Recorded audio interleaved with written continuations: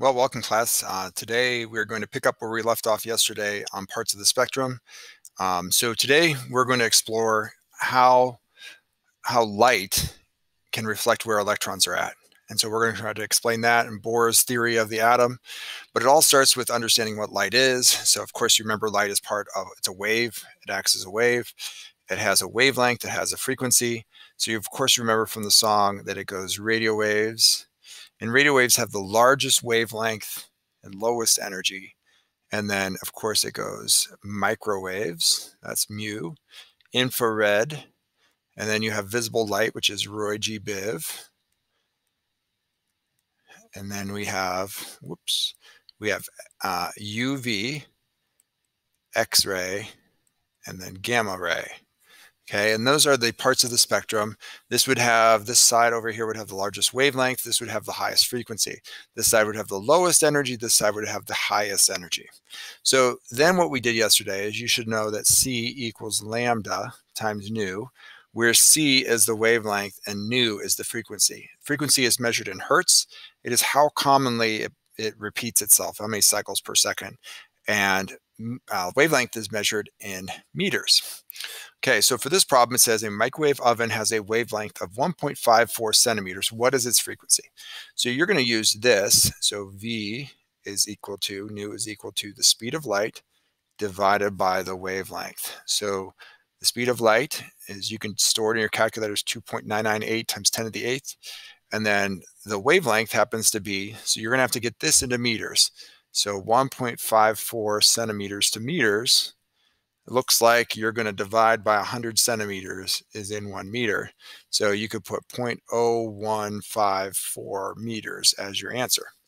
So then you're going to get your trusty calculator out.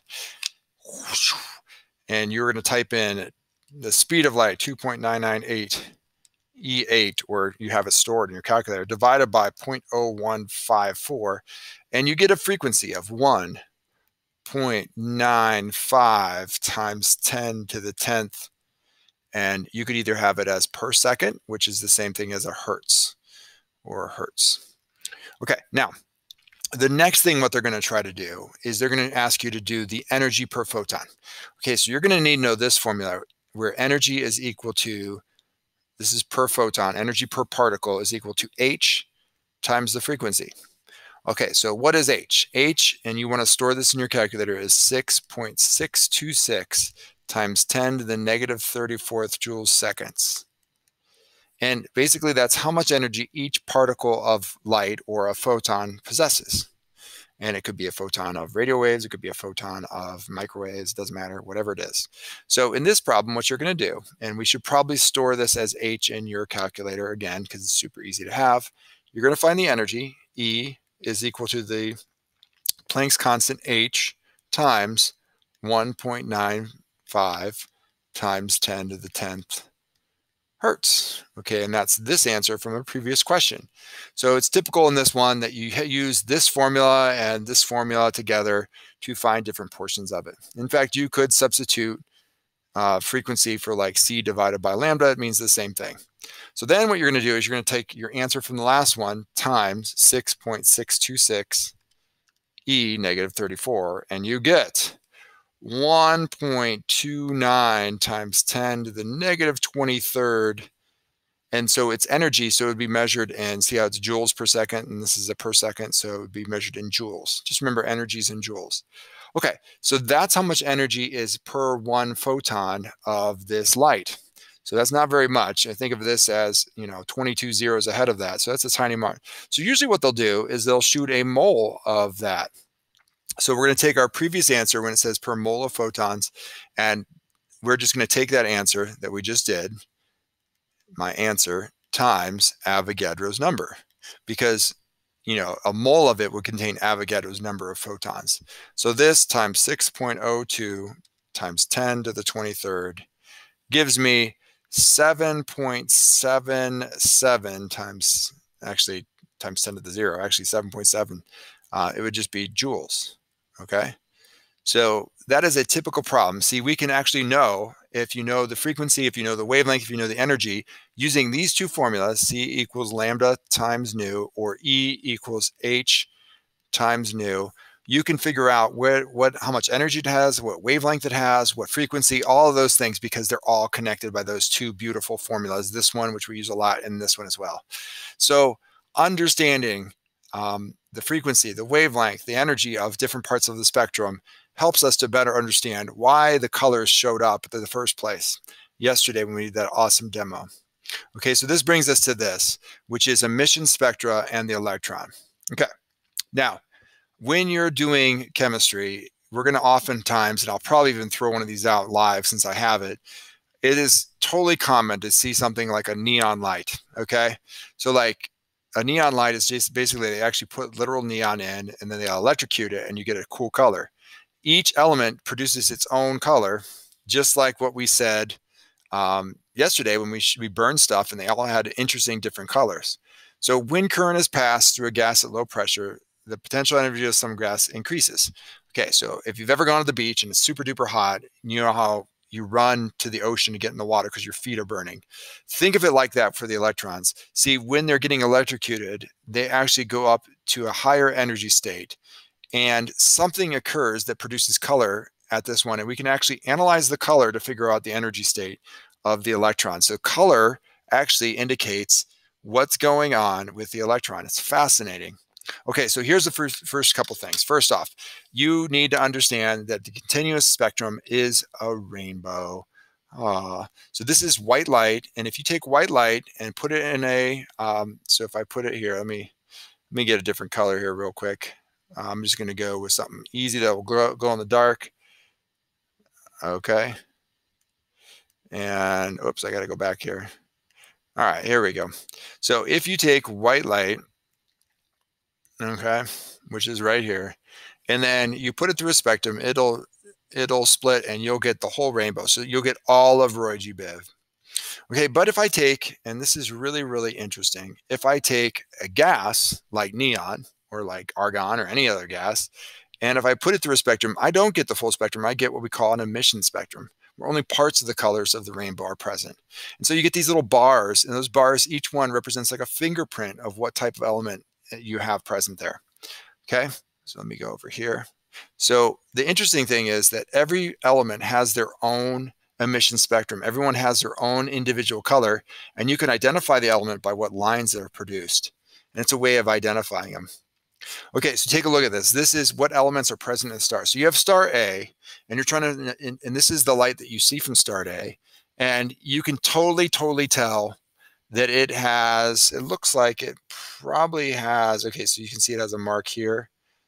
So it looks like it has some helium in it. Do you see how it has some helium in it? Because the lines match up.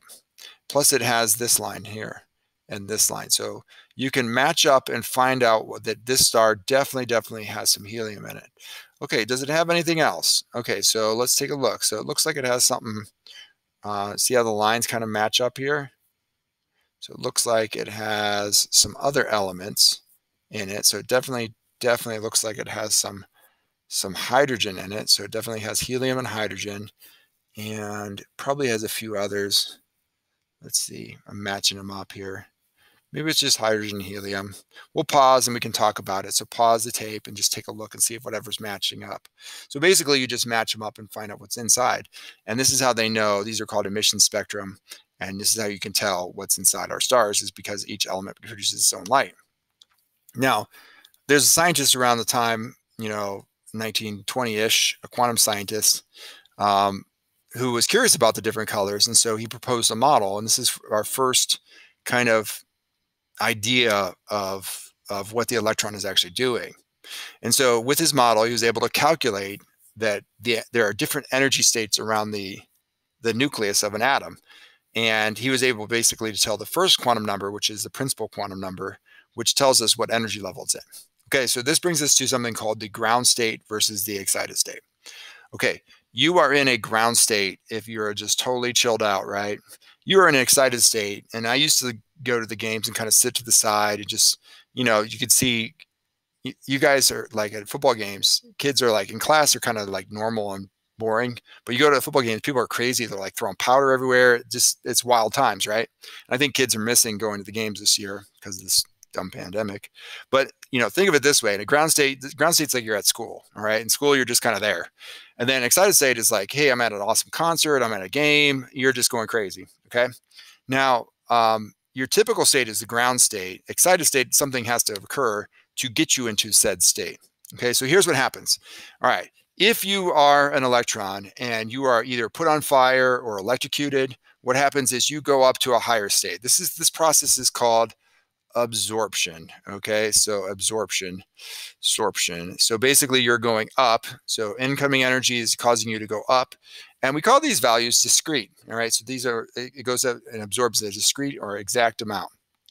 Now, you can't stay in the state forever. So eventually you're going to fall back down.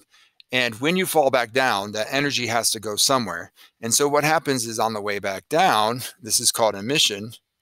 So emission is when it goes back down. It has to release that energy, and it releases that energy in the form of a photon. That photon can then be measured for energy, and you can find the frequency and the wavelength, and you're able to tell where you're almost like mapping the atom out. You can tell where the energy levels exist. You can tell all about the atom just from the light that it emits. So light is actually really, really super duper cool, and it tells us so much about where the electrons are at.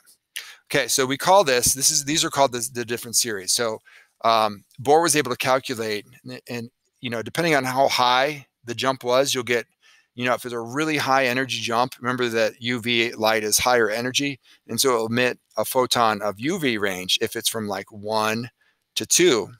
Whereas the Balmer series, which is the one we focus on, which one we can actually see, and I'll probably in lab put a little vial of hydrogen out, and you can actually see the emission spectrum. These lines actually represent, these are what you'll see down here. So there's like a red one, a yellow, a blue, all these different colors. And you can see that they'll actually represent the atom jumping from like 6 to 2. So this is the second energy level. Now you notice that this jump is actually physically bigger because there's more energy as you get further, it takes more energy to increase n equals 1 versus n equals 2 because it's closer to the nucleus, so it takes more. And then this one is IR because look, as you get farther and farther away, it's less energy to remove electrons and get them excited. So when you're seeing atoms and seeing cool colors, what you're actually seeing is you're seeing excited electrons jump and fall. Okay, so you can see that n equals 3 to n equals 4, so that's 3 to 4. If I'm going up, that would be absorption. If I'm going down, that's emission. So n equals 2 to 1, this would be emission, this would be emission, this would also be emission. This represents the greatest one because you can see that there's a large energy gap here because you're close to the nucleus versus here. Okay, so I'm probably going to go do a couple other cool demos and things to show you, and then we're going to explore the flame test, which is essentially the same thing, where you are exciting electrons, and as they get excited, they jump up to higher energy states, and when they fall back down, that's when they emit light. And it could be light that we can actually see, or it could be, radio waves, microwaves. It doesn't matter. It's the energy difference that tells us what's being emitted. It tells us about the structure of the atom, which is the point of this. Okay, let's close up shop, and then we'll come back to this and look at it a different way. All right, the end.